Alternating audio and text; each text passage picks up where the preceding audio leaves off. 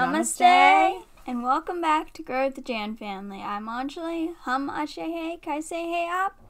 And today we're going to be reacting to Negationism in India, Hiding the True History of Islam.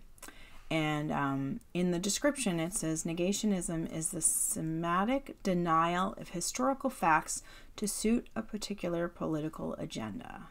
And we haven't watched this yet, but I feel like India is probably not the only country that has this problem. I feel like most history books have some kind of government stamp on them that, you know, kind of makes it seem like it's the history they want you to hear about. Like, they tell you the stuff about other people coming and invading, or they tell you, like, you know, things that have been done bad to you, or all the good things about your country. But when the stuff that they talk about that you've done to other countries is usually like this. I know India doesn't have that problem. They don't invade other countries, but this is just my my own idea of this.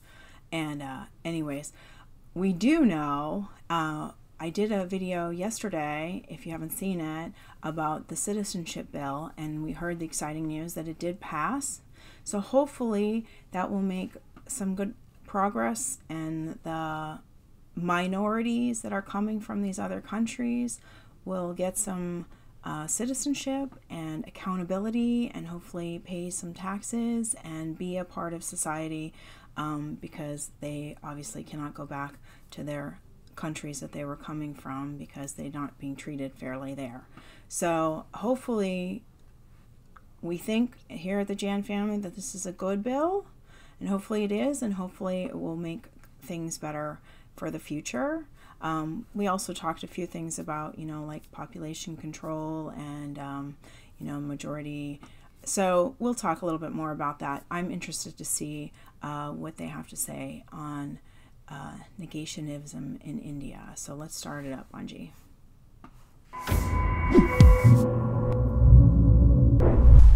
The atrocities committed by the Nazis on the Jews and the Gypsies during the Second World War are a recorded fact of history.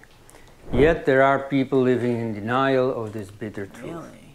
They are called negationists. Being a negationist in Europe is not easy. Over and above extracting a heavy cost on one's social reputation, in certain countries like Germany, it is downright illegal to deny the Holocaust. Yeah. The norm is very different in India. In fact, it is just the opposite.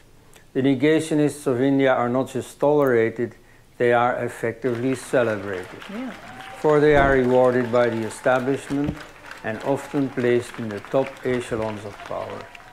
Thus placed, they go about the task of rewriting history and conjuring up centuries of Hindu-Muslim unity out of thin air. Yeah. Indeed, the Muslim conquests down to the 16th century were for the Hindus a pure struggle of life and death.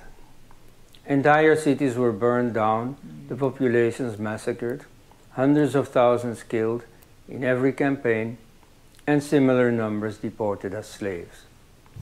Every new invader made of the literally his hills of Hindu skulls. The Bahmani sultans made it a rule to kill 100,000 Hindus in a year. In 1399, Timur killed 100,000 captives in a single day, many more on other occasions. The conquest of Vijayanagar in 1565 left large areas of Karnataka depopulated, and so on. The American historian Will Durant summed it up as follows. The Islamic conquest of India is probably the bloodiest story in history. It's a discouraging tale, for its evident moral is that civilization is a precious good whose delicate complex of order and freedom, culture and peace can at any moment be overthrown by barbarians invading from without or multiplying within. Yet these traumatic events of the past that pushed Hindu civilization to the brink of extinction don't find a place in the collective memory of the inheritors of this civilization. The credit for this goes to the negationism institutionalized by first the Indian National Congress, second the Aligarh Muslim University, and third the Marxist historians. The rewriting of history textbooks began even before India attained independence. Congress supported the Khilafat movement with the aim of encouraging the Muslims to join the struggle for freedom. But their strategy backfired by further intensifying the separatist tendencies among the Muslim community. At that time, Congress leaders were not yet actively involved in the rewriting of history. They were satisfied to quietly ignore the true history of Hindu-Muslim relations. After the communal riots of Kanpur 1931, a Congress report advised the elimination of the enemy image by changing the contents of the history books. Subsequent generations of Congress leaders would profess negationism very explicitly. The second major source of negationism is Aligarh Muslim University, often described as the cradle of Pakistan. Unlike their more orthodox allies in the Deoband school, intellectuals of Aligarh found it difficult to reconcile their agenda of modernizing the Muslim community with the blood-stained history of Muslim rulers. Around 1920, Aligarh historian Mohammed Habib launched a grand project to rewrite the history of the Indian religious conflict. The main points of his version of history are as follows. 1. Trivializing the original accounts of Islamic chroniclers, describing the slaughter of Hindus, the abduction of their women and children, and the destruction of their places of worship, by calling these accounts as exaggerations. 2. Downplaying the religious zeal of the conquerors by attributing the loot and plunder to economic motives. 3. Bringing in the racial factor and portraying the barbarism of the conquerors as unrelated to the doctrines of Islam. 4. The violence of Islamic warriors was portrayed not to have played an important role in the establishment of Islam in India. These arguments cannot stand the test of historical criticism. We can demonstrate this with the example of Mahmud Ghaznavi, who ravaged the lands of Gujarat, Sindh and Punjab. Ghaznavi was a Turk, yes, but certainly not a barbarian. He patronized the arts and literature and was a fine calligraphist himself. The barbarity of his campaigns cannot be attributed to his ethnic stock, nor did he care for material gain. He left the rich mosques on his path untouched. He even turned down a Hindu offer to give back a famous idol in exchange of a huge ransom. I prefer to appear on Judgment Day as an idol breaker rather than an idol seller. The final boost to negationism was delivered by the Marxist historians who took over the reins of India's educational and research institutes and built a reputation for unscrupuled history writing in accordance with the party line. They took negationism to a whole new level. For Marxists like Bipin Chandra, communalism is not a dinosaur, meaning that it is a strictly modern phenomenon. They explicitly denied that before the modern period there existed such a thing as Hindu identity or Muslim identity. Even now, negationism in India is practiced with the utmost prowess by historians and writers under the spell of Marxism. It would be wrong to expect that it will die a natural death because it has become a deeply entrenched bias and a thought habit for many people. Children usually survive their parents, and negationism will survive Marxism for some time, unless a serious effort is made to expose it on a ground scale. Read more, think critically, gather the courage to face the truth. Even the Upanishads say, Satyameva Jayate, truth shall prevail. I am Kunrat Elst for Upward.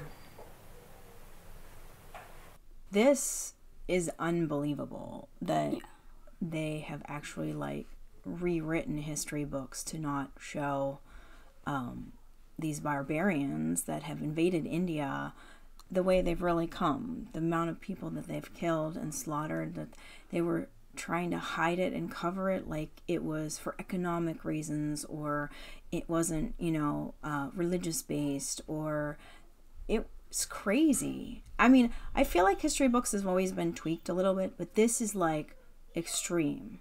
This is unbelievable that it's almost like whitewashing the history you know, a little bit so that it doesn't seem quite so extreme. And then I feel like, you know, you start to forget history, or they always say you have to learn from history so you don't make the same mistake twice. You know, India has always been an open arms country, but I feel like invader after invader after invader has come in and hit you guys hard. And it was such a beautiful country, and it's starting to go back in that direction, like of, you know, becoming, you know, a great country and doing all these things. Like we've been doing all these videos. It's like up and coming. It's the next big country. So I feel like so many great things are coming from that. But if history is being kind of washed away a little bit and not made so serious, you know, how many people were killed and slaughtered, and some of it was about religion. It's everybody that came, it wasn't about religion, but when the Muslims came, it was about religion. And it's just crazy that they're trying to make it seem not so bad, and which is not going to help the future. You know, the quote that I like that he said, you know, the Islamic conquest of India was the bloodiest story in history, you know, and they're trying to make it not, you know, so bad. But then if you don't remember how bad it really was, then at any moment you're going to be overthrown by similar barbarians invading from without or from within.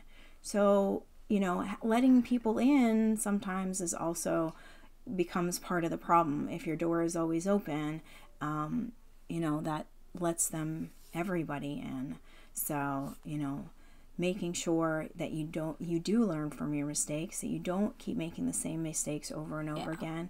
I love that you have an open arm policy, but I don't want to see, you know, people taking over the country, or, you know, new invaders, or more wars, or, you know, destruction of such a beautiful country. So we really do need to learn from history. This is very disturbing to me, that history books, and there are people that just say, like, these things never happened, or they kind of happened, but, you know, it's not well documented, and that there are universities that are preaching this stuff. It's crazy.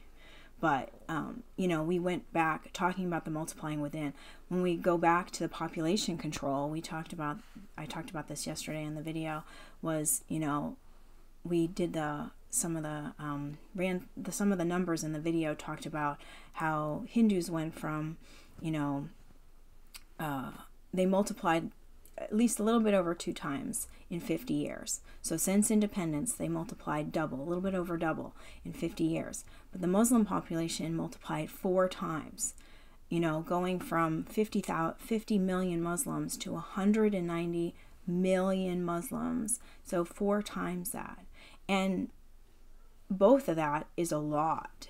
And from a country that has 1.3 billion people, if the multiplying keeps multiplying, you're going to have more people than you can handle. And the last time there was a huge multiply of Muslims in the community, they broke off, and now is Pakistan, Bangladesh, like, so there definitely needs to be population control as a whole. Yeah. But this is really, I mean, in the next 50 years, you think, if that continues the way it's going, there's going to be more people. I don't even know. That number is like outrageous in my head right now. It definitely needs to be probably the next bill. The citizenship bill, I think, was helping people coming from these other countries, these minorities that needed like asylum, and it was giving them citizenship and accountability and to pay taxes and be a part of society where they feel safe.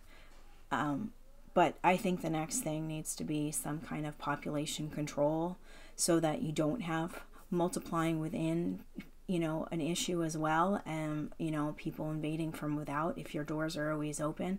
Those are kind of the 2 things, you know. Definitely watching the open door policy maybe needs to be more stricter, and there maybe needs, like China, you know, putting either taxes if you have, you know, more than 3 kids or more than 2 kids, or, you know, birth control. If that's not an option, then people need to be taxed. If you can't afford to feed and clothe and send to school more than 2 or 3 children, you shouldn't be having 15 children.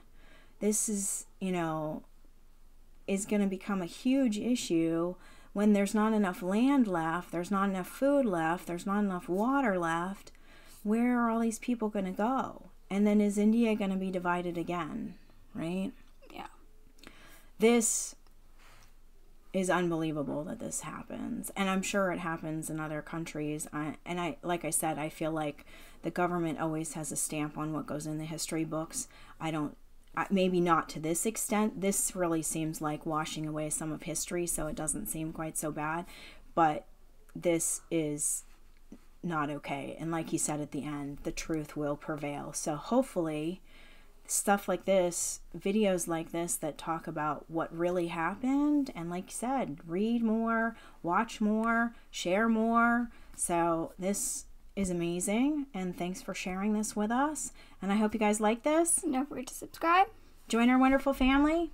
And we'll see you tomorrow. Bye. Bye.